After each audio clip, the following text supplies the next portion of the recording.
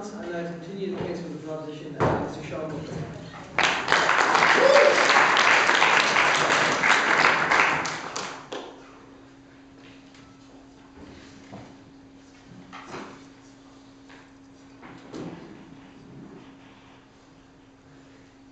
Phillipe is right about something, whatever. Culture, the way we experience culture and the way we understand culture can very much be seen in the way we understand and play football. And in that sense, the thing that is destroying football, the thing that is taking football away from its origins, the same thing as taking society away from its origins, from its moral core. Football is not a unique entity in this process. It is merely a victim of that process. I'm not saying that we can actually save this.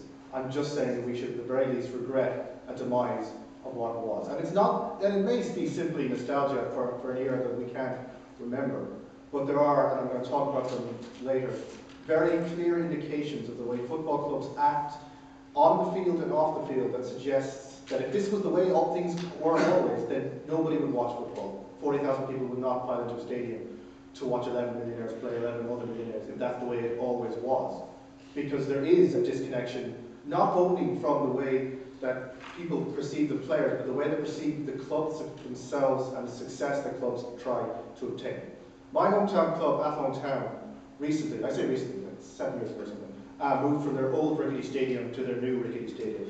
And when it happened, there was an outpouring of nostalgia and emotion for the memories of St. Mel's Park and the events that happened in that place.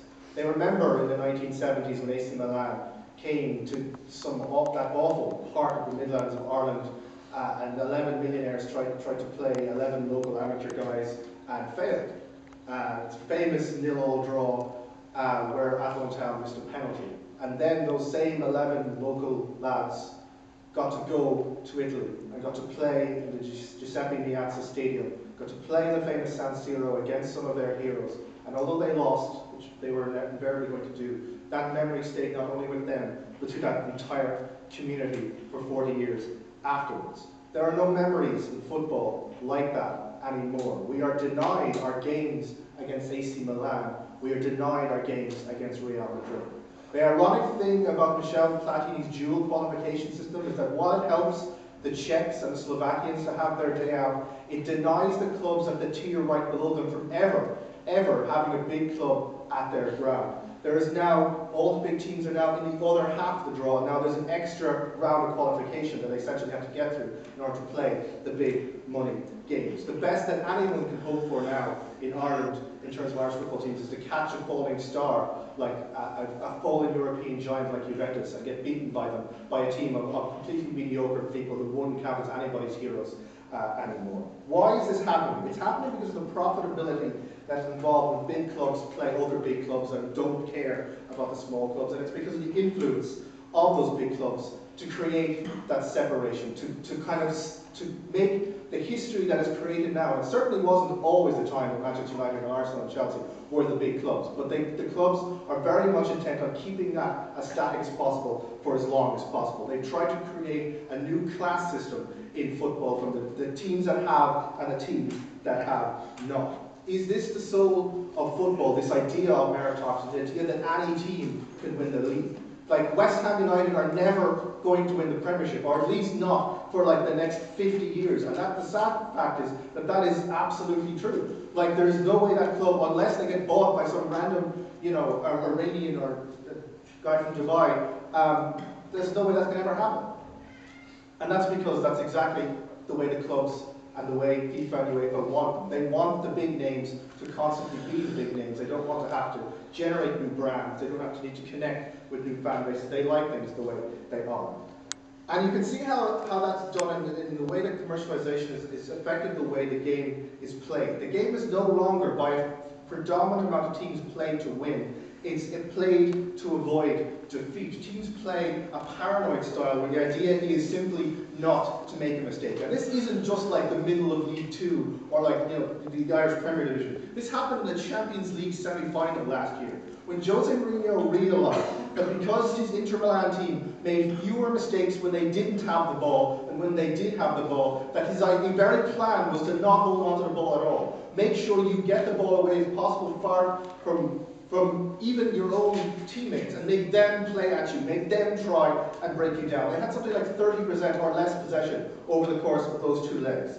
It's gotten so bad in football that the ball itself is now become an object of fear. Because if you make a mistake and you cost your club millions of pounds, then it's your fault. And now these millionaires can't take that kind of pressure. And this accumulates into wider ideologies of how teams play. Teams like Fulham and Stoke and Blackburn show absolutely, year in, year out, no ambition to ever move above their station. Occasionally someone will look their way into a Europa League final, but it's okay. No one actually expects them to win. Everybody expects them to roll over for the random Spanish team that they happen to run into, and then they can go back down to 13th place in the Premier League, and no one has to care about that. Because all that matters is survival. Because if you don't survive in the Premier Division, you are doomed. So the only thing you can do, the only way to actually actuate your future existence is to stay exactly where you are. Don't question anything and don't move forward. Don't question your betters. Stay in your place.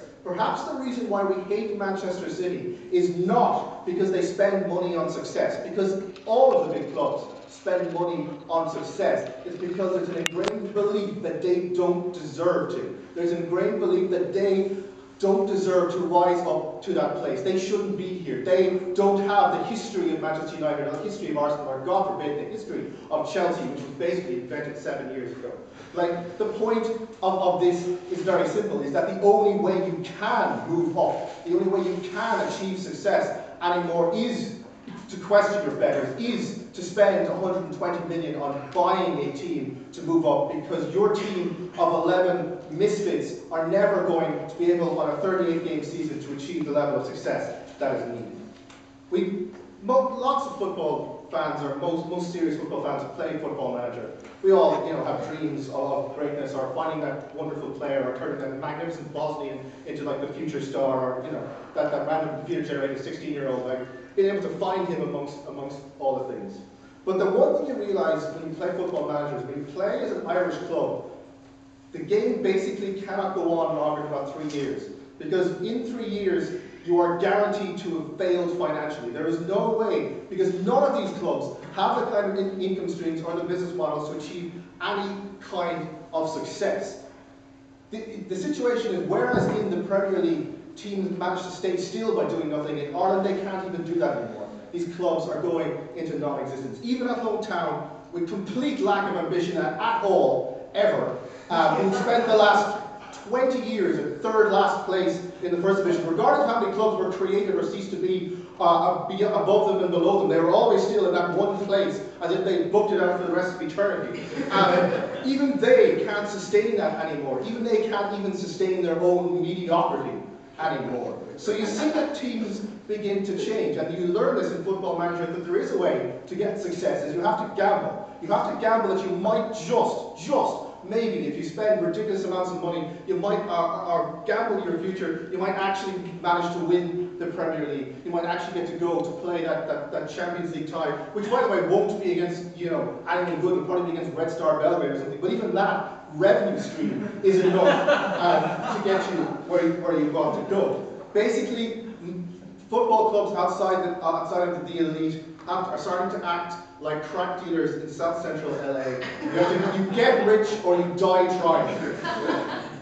And we see this. We see this in teams like Hull City, who had the audacity to try for one season to try and be among the big boys, to finally make it into the top flight. And those 2 years they've spent in the Premier League have completely destroyed that football club. That club, which has existed for maybe 100 years or so, is probably going to cease to exist sometime in the next 5 years. Portsmouth again had the audacity to decide that they maybe wanted to win one FA Cup ever. Like seriously, that's not the world's biggest ambition ever. But even they could have felt that it wasn't possible to do, because the gamble is ultimately a losing one. almost all of the teams that gamble and try to move their way up, unless they have the financial backing, will necessarily fail. I was watching Monday Night Soccer, which for people who aren't Irish is, or people who don't, watch it, is the League of Ireland highlight show on RT. It's awful stuff. But they were talking about Drogheda United, who were 3 years ago were the champions of Ireland, and this year are staring, well, not staring, they are basically being relegated tomorrow, basically. But they asked them, they asked Richie Baker, one of the panelists, a very interesting question. They asked them, was the club too ambitious? The question they asked, given that the money they'd spent had been the ultimate cause of their demise, should they have tried in the first place to try to win the league title? And he said on national television, in front of presumably people who look at him as some sort of hero or some sort of peer, he said, yes, teams shouldn't try to be ambitious. Yeah, it's nice to win a league title, but survival is all that matters. And the message continues to resonate, and it continues to resonate now among all of society, between the haves and the have-nots. Stay in your place and don't question the world order. Football used to be a meritocracy, where 11 players had to play against 11 players, regardless who they were. It's not anymore, and there are no more heroes, and that, ladies and gentlemen, is why football has lost its soul.